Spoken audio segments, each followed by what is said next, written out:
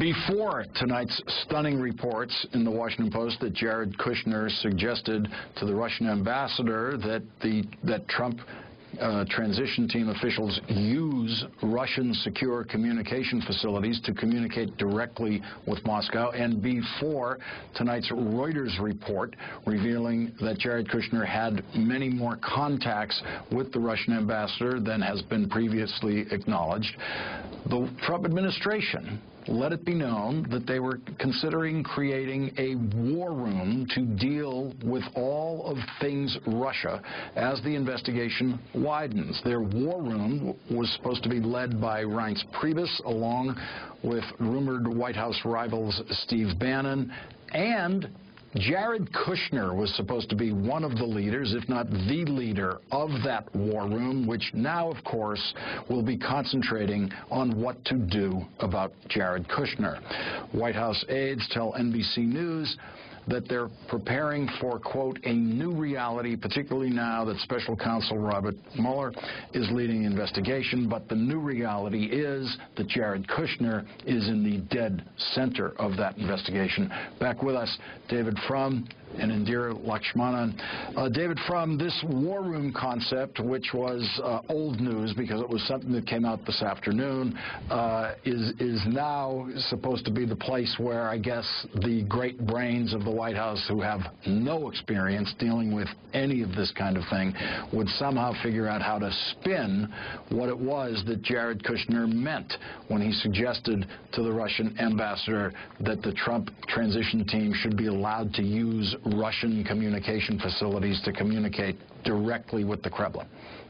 Well, when you have a good story, you don't set up a war room. You invite the press in, and you take their questions until they get bored asking them.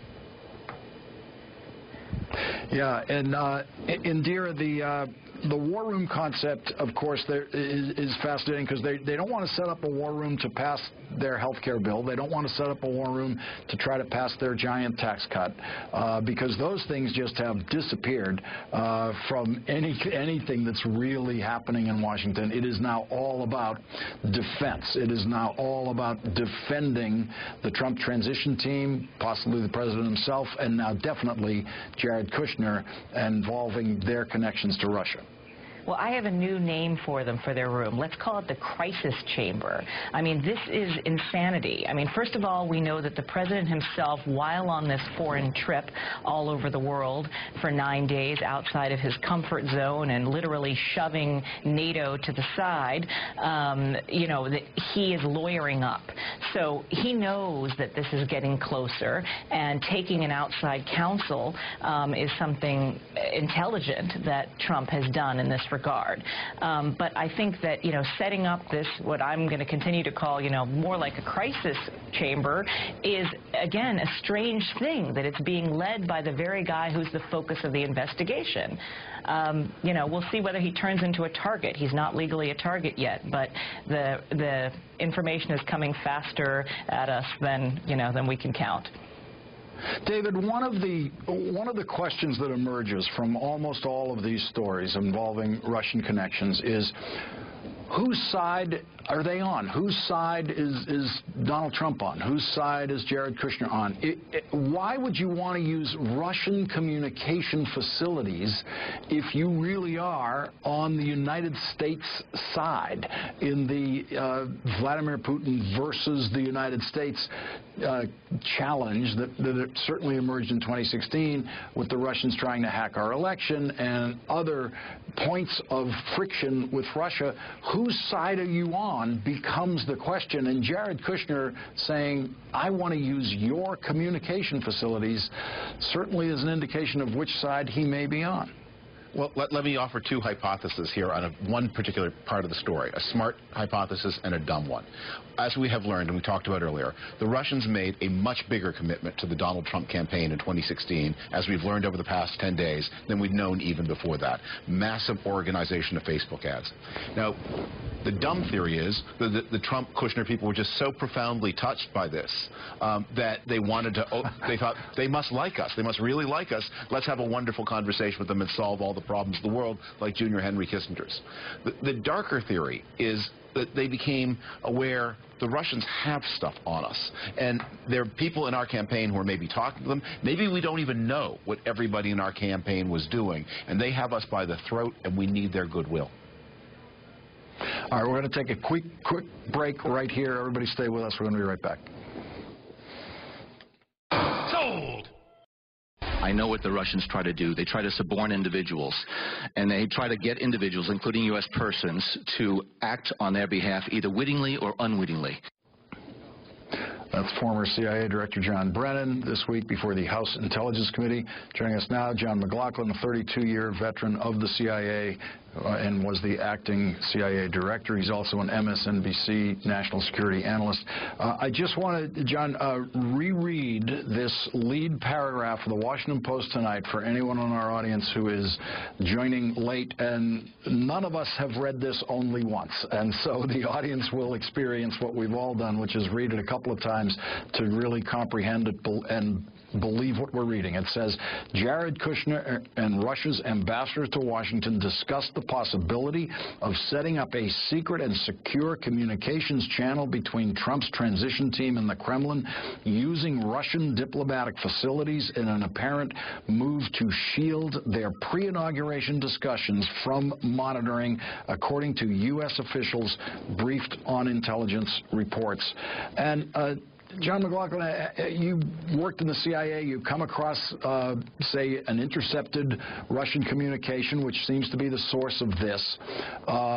What would be the internal CIA reaction to intercepting this communication from the Russian ambassador, indicating that Jared Kushner wanted to set up this secret communication? Well, Lawrence, if that's what it was, the first reaction would be, is this a prank? It would be kind of disbelief, because it's not the sort of thing that you would expect to happen in a normal transition. So oddly for me, I was thinking about it tonight. I see all of this through the eyes of an intelligence officer, of course, and it's simultaneously familiar and bizarre. Familiar in the sense that I know secret channels, used them all my life. Bizarre in the sense that it's a proposed secret channel through the government that is probably the most active government in the world in carrying out espionage against the United States.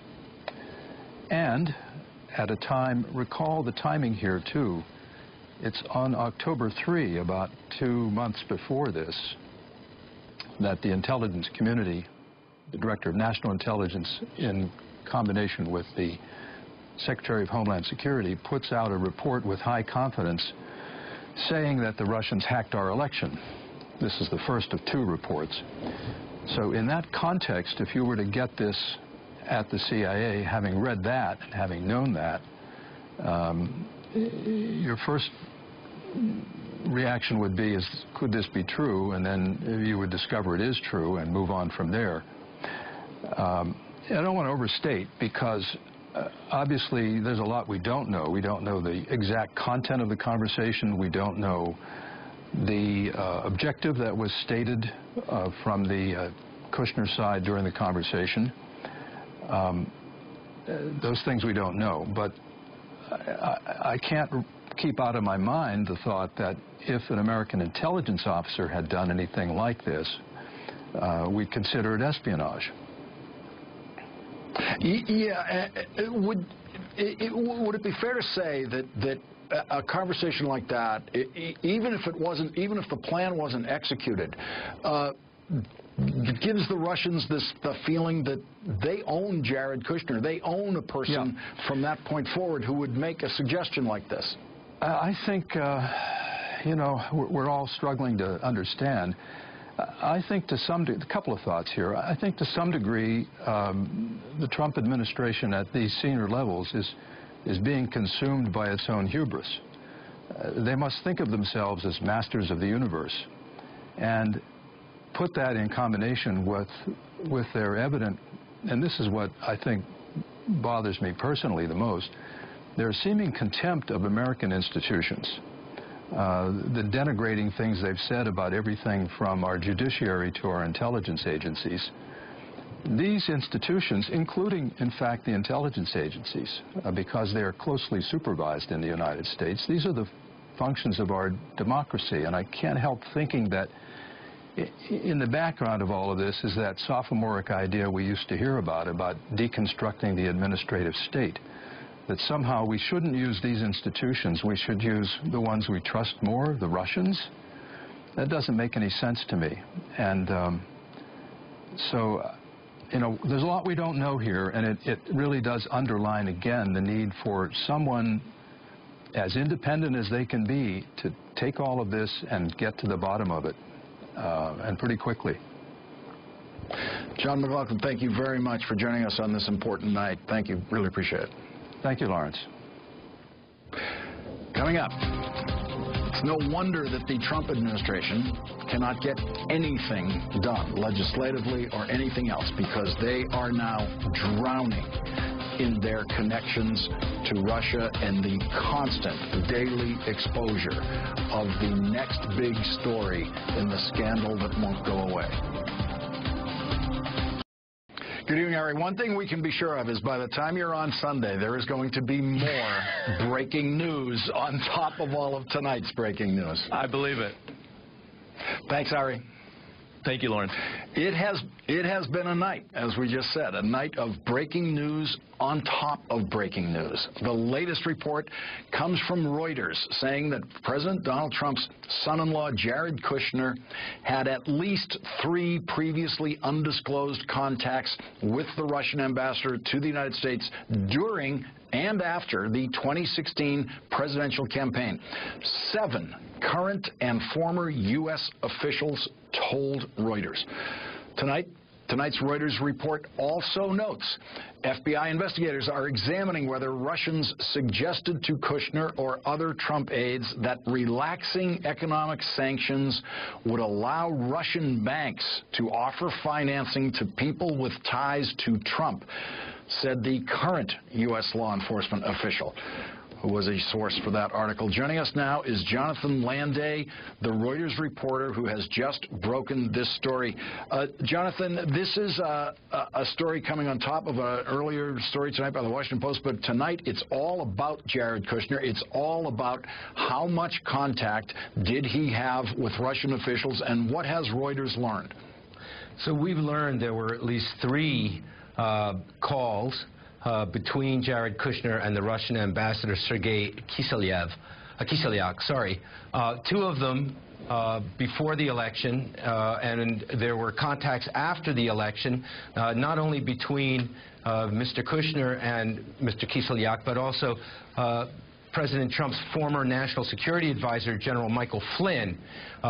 We learned, and we reported this last week about Mr. Flynn and his conversations after the election, which were centered on setting up a back channel between President Trump and President Putin that would have circumvented U.S. national security agencies because neither side trusted them. We learned that Mr. Kushner was also part of those discussions. That was reported by the Washington Post first this evening. And as you pointed out, we've learned that Mr. Kushner is being looked at. Those contacts between Mr. Kushner and Mr. Kiselyak are being looked at by the FBI as part of their counterintelligence investigation. And Jonathan, one of the issues facing Jared Kushner is, why did you not disclose all of these contacts? And if the defense is, I didn't disclose them because it was just an oversight, the more contacts he has, the more of these that pile up, the less credible the oversight explanation is. Well, let's not forget that at first the White House denied that there were any contacts between Mr. Kushner and the Russians, and then that was changed to acknowledgement that there were 2 contacts, one during a foreign policy speech by President Trump, then candidate Trump, last April. And we're told that took place at a reception that took place during the speech. And also there was an acknowledgement by by the White House of a meeting at Trump Tower in December between Mr. Kushner and Mr. Kislyak. But as far as these other contacts go, there was no acknowledgement. We talked to Mr. Kushner's attorney this evening, who said that he had thousands of calls over this period of time, and was unable to recall the calls that we reported about.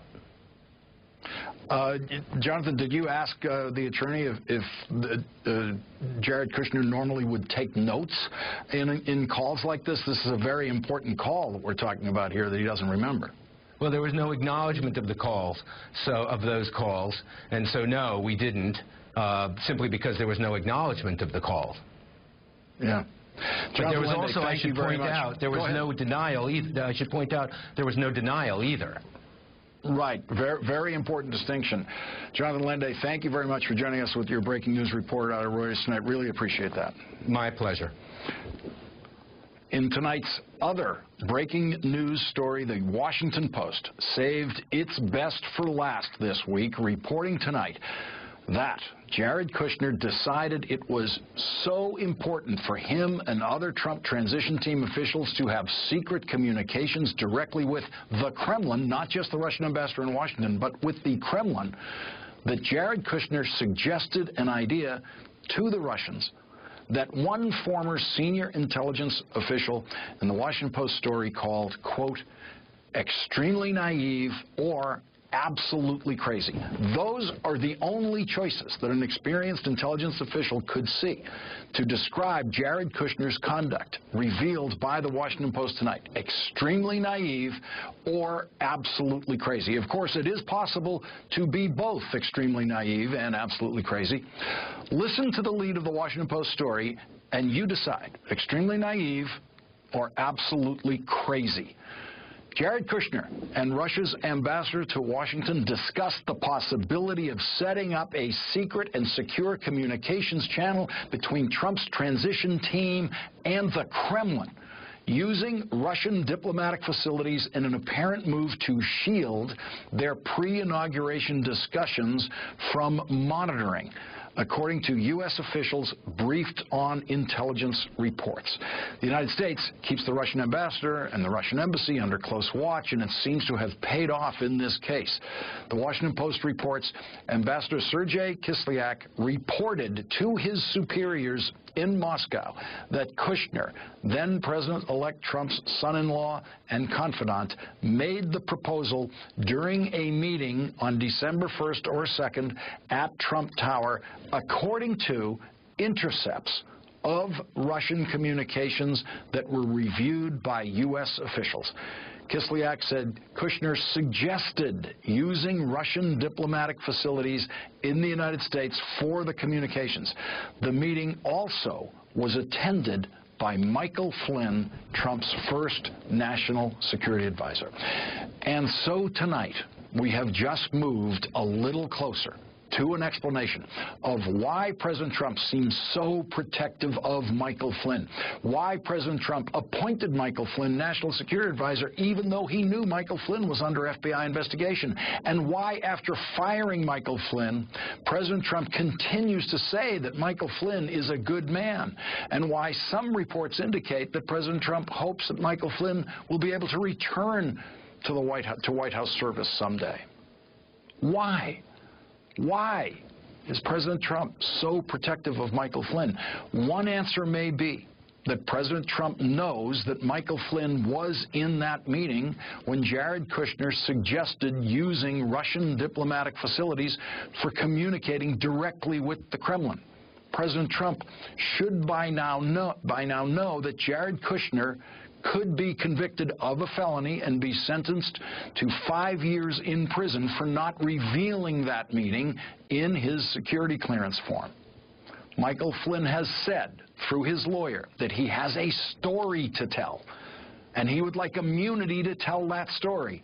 Now we know that Michael Flynn has a very, very important story to tell about Jared Kushner's meeting with the Russian ambassador at Trump Tower.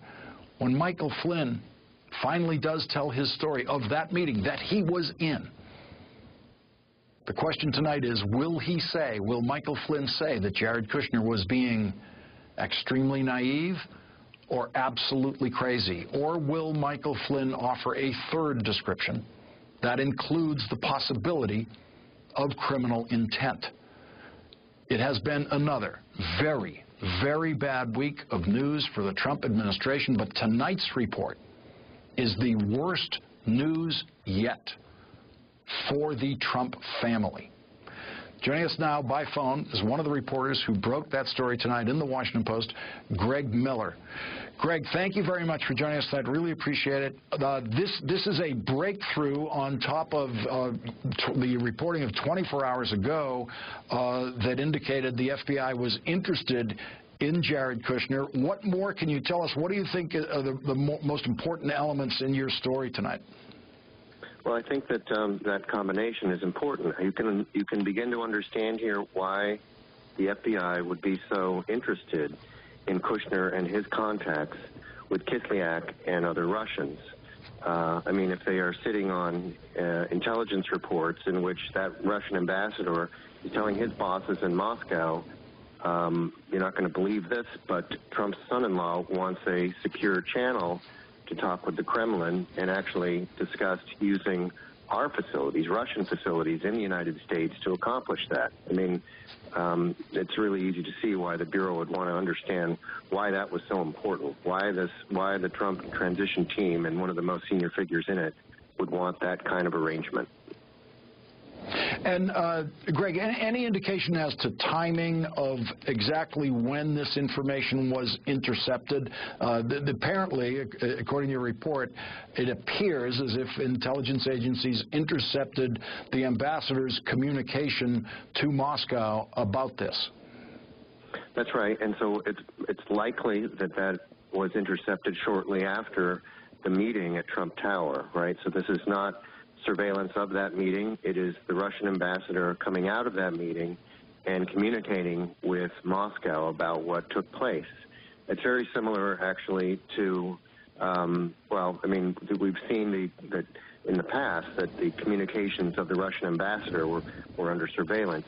This actually takes place several weeks before Kislyak is recorded in a conversation with Michael Flynn, a conversation in which Flynn discusses sanctions, U.S. sanctions against Russia with Kislyak, a conversation that leads to Flynn losing his job just 24 days into the Trump administration. And how much do we know about Kislyak's reaction to this proposal by Jared Kushner, which would be presumably as shocking to the Russian side as it is to us to hear? Yeah, I mean, the way it was characterized to us was that it appeared that the Russian ambassador was taken aback by this idea, and it's easy to see why. I mean, for Russian officials in the United States, they would probably regard it as highly important to have secure communications back to Moscow that are beyond the reach of U.S. surveillance, right? Why would they want to bring an American into their version of a SCIF, a secure compartmented facility, where their most sophisticated communications gear are set up to have communications with Moscow that can't be intercepted? Why would they want an American on that line? Greg Miller, thank you very much for joining us tonight with this stunning report, another one in the Washington Post. Really appreciate it. We're joined now by Max Boot, Senior Fellow for National Security Studies at the Council on Foreign Relations and a former Defense Policy Advisor for Romney 2012. Also with us, Ken Vogel, Chief Investigative Reporter for Politico. And Mika Oyang, she's a lawyer. She's a former House Intelligence Committee staff member and now the Vice President for National Security Programs at the Third Way. Mika, I wanted to get your reaction to this since you're an intelligence professional, having worked on the Intelligence Committee in the House. You hear what we've just heard from both the Reuters report, many more contacts than we knew about between Jared Kushner and Russians, and now this blockbuster in the Washington Post tonight about a suggestion, Jared Kushner suggesting to the Russian ambassador, can we come in to your embassy and use your secure communications to Moscow, presumably for communication that he didn't trust to just transmit directly to the ambassador. They wanted to transmit directly to Moscow. I mean, this report it's almost too shocking to be believed. The idea that Jared Kushner would say to the Russians, I need to have a secure, classified channel in your embassy, knowing perhaps that the Russian embassy is under surveillance, and so going in and out of that facility would really raise red flags to be able to say who knows what.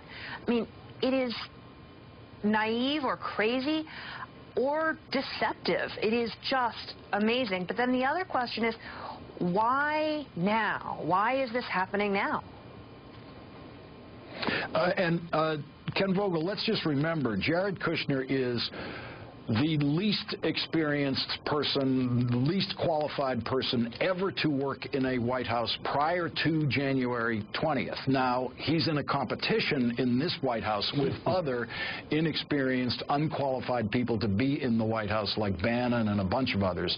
But it is conceivable that Kushner had no idea that there would be a clear FBI record. They would know exactly who went into a Russian embassy or who went into a Russian facility, a diplomatic facility anywhere in this country.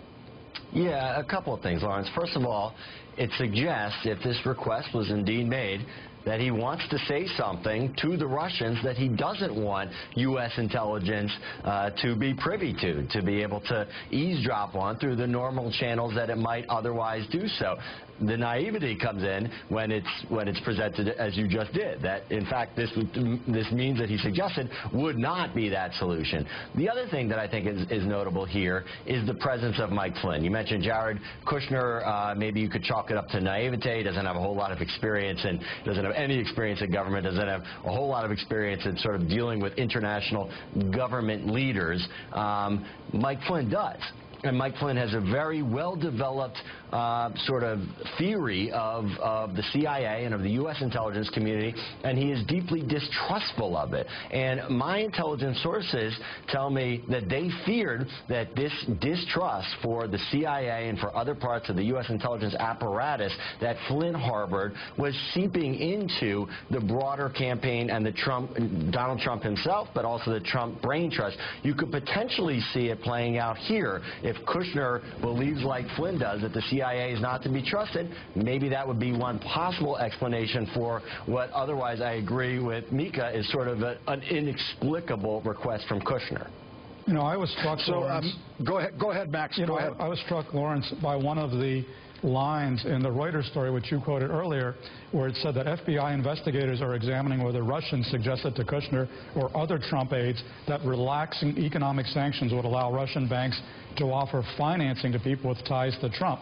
Now, that's pretty significant because that offers a possible motive for why Kushner would do something this sneaky, underhanded, and surreptitious, going so far as to actually suggest using the communications channels of the Russians.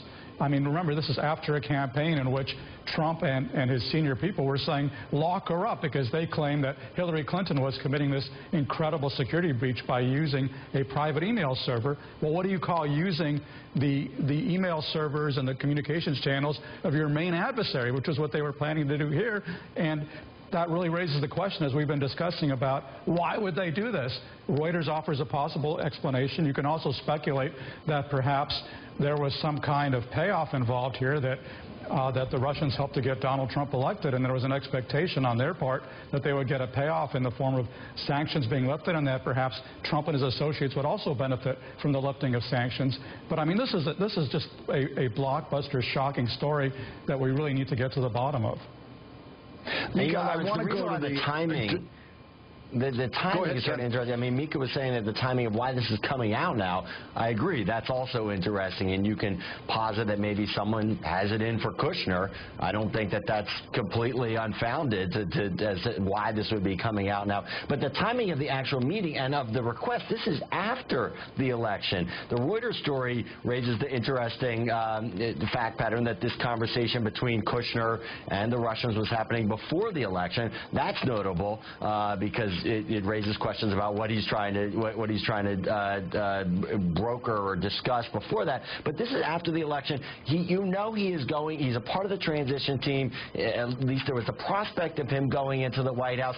They would have every right to set up a line of communication or start a sort of foundation to have a conversation with the Russians through, governmental means that the U.S. government would sort of provide them with the security to do so that he is making this request at that moment is even more inexplicable.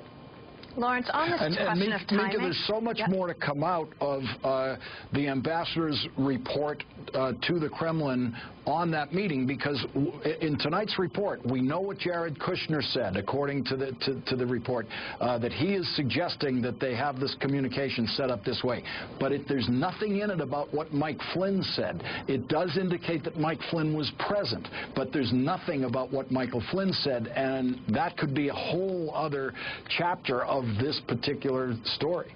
Yes, and I think it's important that we have investigators who get to the bottom of this, the special counsel, the congressional investigations. But really what troubles me about the timing of all these leaks now is when they're coming from inside the intelligence community itself, it suggests to me that intelligence officials may not have confidence that their information are going to get to appropriate authorities who might be able to do something with this, that perhaps there's an attempt to stifle information coming from people inside the administration, so people feel like they need to put the information out now. If they don't have credible channels, they need to bring it in. Yeah, I think that's an excellent point. Go ahead, Max. And I think, you have to be deeply suspicious of what Jared Kushner is up to here, sitting at the right hand of the president, because this is not the only connection he has with the Russians. We also know that in this same time frame where he was trying to set up the secret communications channel with Sergei Kislyak, he was also meeting with the head of a sanctioned Russian bank, a former KGB officer who was very close to Putin.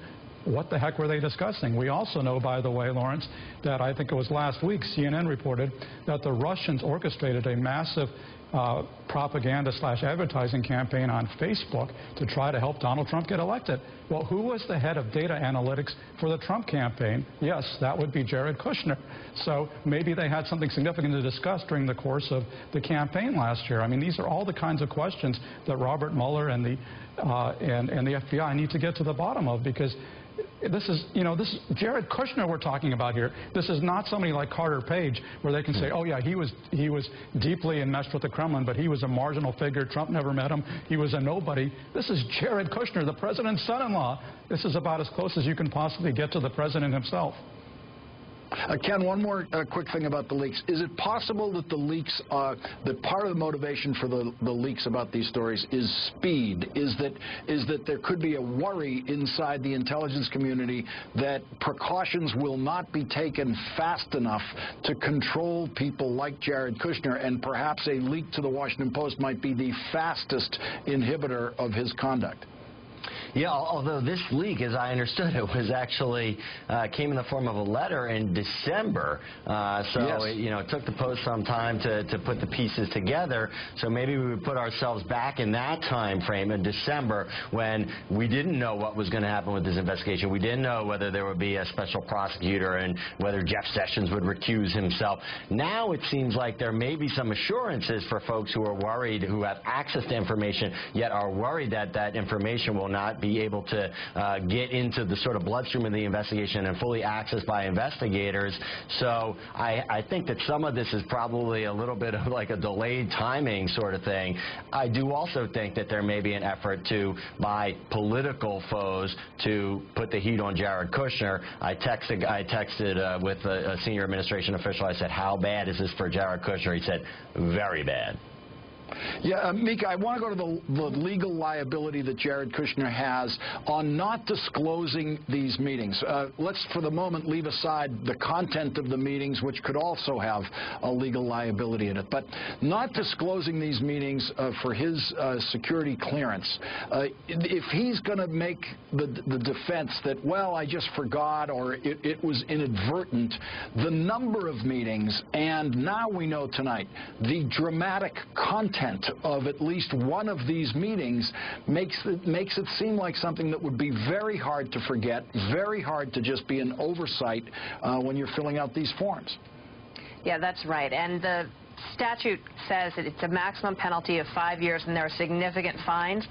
Often we've seen in these cases where it really is people having oversight that the penalties are not that big, but when it's for substitute for espionage, it can be quite severe. And Lawrence, I would just jump in one other thing. I mean, remember, the penalties here are potentially not just for Jared Kushner, they're for Donald Trump. I mean, this is a guy who sits at his right hand, very closely connected with him. I find it hard to believe that Donald Trump did not know what Kushner was up to, did not know what Flynn was up to. Now, it's possible that those guys will be good soldiers and will take the hit for him and will not rat him out to the independent counsel, but this certainly increases the jeopardy for Trump. Ken Vogel and Mika Ouyang, thank you very much for joining us tonight. I really appreciate it. Thanks, Lawrence. Thanks. We're joined now by David Frum, senior editor for The Atlantic. David, I just want to get your read of the breaking news on top of the breaking news tonight. It's all about Jared Kushner now. The last 24 hours has been all about Jared Kushner. Well, I want to pick up and underscore something that Max Boot said in the last segment, because I think it's really important. We have two halves of a broken amulet here. This is the puzzle. On one half, which we're all talking about today, is the sudden urgency of Jared Kushner to speak to the Russians after the election, or even before, but before the transition, to get the secret channel up. And why do they want to do that? At the same time, and this is Max's reminder, that we have had in the past 10 days new information about how urgently the Russians wanted to elect Donald Trump in 2016, how much more of resource they committed to his campaign by buying ads in Facebook and other sophisticated techniques than we'd understood even until now. These two pieces always have to be seen together, because, well, I think you said earlier that the mind does try to say, is there some innocent explanation for why Jared Kushner would do this? Maybe he wants to play Junior Henry Kissinger and just lost the plot. But you have to remember that other piece, and that other piece is just not consistent with the Junior Henry Kissinger approach to the story. And David, again, I want to go to the idea. You've worked in the White House. I mean, you know what it's like to fill out disclosure forms of various kinds, of financial disclosure, all sorts of things. And people do forget to include certain things. But when you are making that defense that I just forgot, we look at how much you forgot and how big that thing was that you forgot. And that's when we start to doubt that you just forgot. Look, I had to fill out a form that said, how many times have you crossed the border? And at that time, we had young children and two sets of grandparents living in Canada, and we drove back and forth all the time. And I said to the White House counsel, I will never be able to get this exactly right. This is also before electronic calendars. And he said, it would be an innocent mistake. Don't worry about it. So you do make mistakes, and there are allowances for innocent mistakes. This is just so obviously not forgetting one of the trips to the grandparents' house. This is a different kind of thing. No one's going to believe this is an innocent mistake. We're joined now by Indira Lakshmanan, Washington columnist for the Boston Globe. She's also with the Poynter Institute for Media Studies. Also with us, Evelyn Farkas, senior fellow at the Atlantic Council, former Deputy Assistant Secretary of Defense responsible for policy toward Russia. Evelyn Farkas, I need to get your reaction to this report tonight indicating that Jared Kushner suggested to the Russian ambassador, we would like to come into your place and use your secure communication apparently to communicate with your boss, because talking to the Russian ambassador wasn't good enough, apparently, for Jared Kushner. He wanted to talk directly to the Kremlin. Lawrence, it's unfathomable. I don't think I'm supposed to tear my hair out on TV, but I don't understand this. I mean, first of all, they were about to take office anyway, so I don't understand why the need for secrecy, and they're hiding from their own government officials, from the United States of America. I mean, this whole thing is unbelievable to me, frankly speaking. And to say that you would go into the Russian embassy, you're then becoming part of their intelligence operation in a sense. And I'm not surprised that the Russian ambassador would be taken aback. We set up secret not secret, well, the content was secret, but we set up communications channels. The public knew we did it with the Russian military to military channels. And that requires the communications teams from each side to cooperate together, but they do it very carefully so that there's nothing that is revealed from either side. And the fact that Jared Kushner and whoever else was involved in this could just have such a flagrant disrespect for the United States people, United States intelligence community, United States secrets, that they thought they could operate with the Russian government is staggering. Indira, of course, nothing like this could ever have happened in a previous White House administration. This is a uniquely Trumpian event that we're talking about tonight. But if anything like this ever did happen in any other White House, Jared Kushner would be fired by now, by the second hour of the existence of this report. At the very, very latest, be fired or resignation demanded tomorrow morning in the White House, and that press release would go out. He's no longer with us. What will this mean to Jared Kushner's future in his father-in-law's White House? Well, a couple of things. First of all, I don't want to declare him guilty before we know all of the facts. It's certainly, the mind boggles at the reports that we've seen. As Evelyn said and David said, it is hard to comprehend, if this story is true, why there would be any purpose for setting up this kind of a back channel. It is truly bizarre. And when you see people saying, is this ignorance or is this treasonous, there are also people who are saying that there can be a pattern of ignorance that takes you unwittingly down this path to treason. Maybe before you know it. I think the point that you're making about how anyone else, their head would be on a plate and they'd have to turn in their resignation, this is part of the problem with having family members in the White House. And this is part of the reason that most administrations have anti-nepotism policies. You don't generally have your close family members as your immediate advisors. It's just generally not done. So, of course, the president is overseas. This is an unusual situation. But we know with him that blood is thicker than anything else, or through marriage in this case. And I'm sure that he'll stand behind Kushner. So we're just going to have to see how this plays out. It may be more than just blood. I mean, it's also that Donald Trump, if the business interest explanation of what's going on should be proven correct, we still have no idea how much Donald Trump owes and to whom he owes it. And remember that line, what does the president know and when did he know it? In this case, what does the president know and to whom does he owe it? That is the overriding question in this administration, and maybe this is part of the answer to that question. Evelyn, go ahead with that point, that it may be money, especially in the Reuters report tonight. We're hearing that the possibility of maybe if you soften the sanctions or remove the sanctions from Russia, Russian banks will now be able to help out Trump friends. Well, this is the thing. I mean, all along we've been getting this dribble-drabble of information about the Trump organization's dealings with Russia. It appears that Russians invested heavily, per the Trump sons, invested heavily in Trump enterprises. Also, we have reports of real estate transactions that occurred using Russian money. Obviously, the FBI is looking into all of this. And where these reports about Jared Kushner talking with the Kremlin or with Russians intersect has to do with sanctions. I mean, the Russians want those sanctions lifted. That for them would be, it wouldn't be the whole kit and caboodle, because what they really want is a free hand all over Eastern Europe first and foremost. But certainly they want those sanctions lifted. Evelyn Farkas, thank you very much for joining us tonight. Really appreciate it. Thank you. Coming up, if the Russians didn't know that U.S. spies were listening to their ambassador, they do now.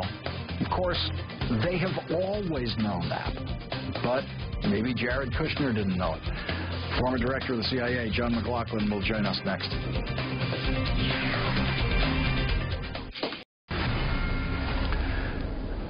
Before tonight's stunning reports in the Washington Post that Jared Kushner suggested to the Russian ambassador that Trump transition team officials use Russian secure communication facilities to communicate directly with Moscow, and before tonight's Reuters report revealing that Jared Kushner had many more contacts with the Russian ambassador than has been previously acknowledged, the Trump administration let it be known that they were considering creating a war room to deal with all of things Russia as the investigation widens. Their war room was supposed to be led by Reince Priebus, along with rumored White House rivals Steve Bannon, and Jared Kushner was supposed to be one of the leaders, if not the leader, of that war room, which now, of course, will be concentrating on what to do about Jared Kushner. White House aides tell NBC News that they're preparing for, quote, a new reality, particularly now that Special Counsel Robert Mueller is leading the investigation. But the new reality is that Jared Kushner is in the dead center of that investigation.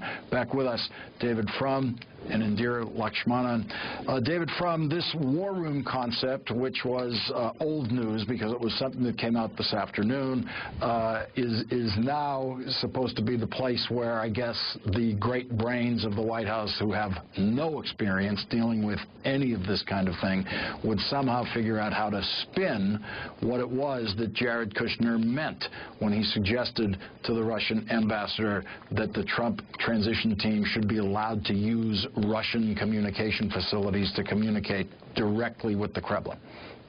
Well, when you have a good story, you don't set up a war room. You invite the press in, and you take their questions until they get bored asking them. Yeah, and Indira, the war room concept, of course, is fascinating because they don't want to set up a war room to pass their health care bill. They don't want to set up a war room to try to pass their giant tax cut because those things just have disappeared from anything that's really happening in Washington. It is now all about defense. It is now all about defending the Trump transition team, possibly the president himself, and now definitely Jared Kushner, involving their connections to Russia. Well, I have a new name for them for their room. Let's call it the crisis chamber. I mean, this is insanity. I mean, first of all, we know that the president himself, while on this foreign trip all over the world for 9 days outside of his comfort zone and literally shoving NATO to the side, you know, that he is lawyering up.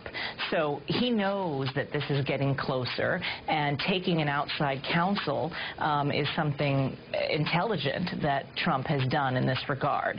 But I think that, you know, setting up this, what I'm going to continue to call, you know, more like a crisis chamber, is, again, a strange thing that it's being led by the very guy who's the focus of the investigation. You know, we'll see whether he turns into a target. He's not legally a target yet, but the information is coming faster at us than, you know, than we can count. David, one of the questions that emerges from almost all of these stories involving Russian connections is, whose side are they on? Whose side is Donald Trump on? Whose side is Jared Kushner on? Why would you want to use Russian communication facilities if you really are on the United States side in the Vladimir Putin versus the United States challenge that certainly emerged in 2016 with the Russians trying to hack our election and other points of friction with Russia?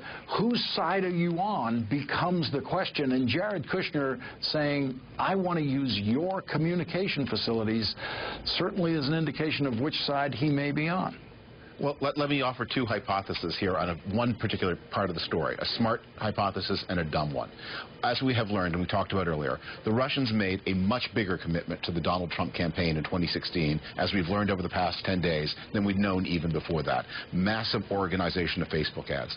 Now, the dumb theory is that the Trump-Kushner people were just so profoundly touched by this that they wanted to, they thought, they must like us. They must really like us. Let's have a wonderful conversation with them and solve all the problems of the world like Junior Henry Kissinger's. The darker theory is that they became aware the Russians have stuff on us. And there are people in our campaign who are maybe talking to them. Maybe we don't even know what everybody in our campaign was doing. And they have us by the throat, and we need their goodwill. All right, we're going to take a quick break right here. Everybody stay with us. We're going to be right back. Sold!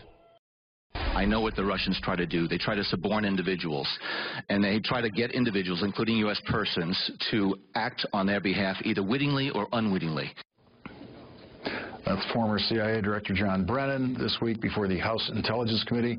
Joining us now, John McLaughlin, a 32-year veteran of the CIA and was the acting CIA Director. He's also an MSNBC national security analyst. I just want to, John, reread this